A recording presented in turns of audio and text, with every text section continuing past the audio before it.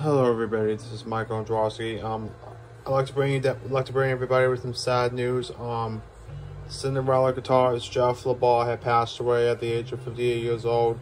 And no, this was just in from the news, and I just don't know what happened with the band as much, because I don't know if they're gonna go on without him or just be permanently finished with Cinderella. But they come out with some good hits over the years. So I'd like to bring everybody down with some news that Jeff Labar had passed away today at this time, 9 o'clock at night, where I live.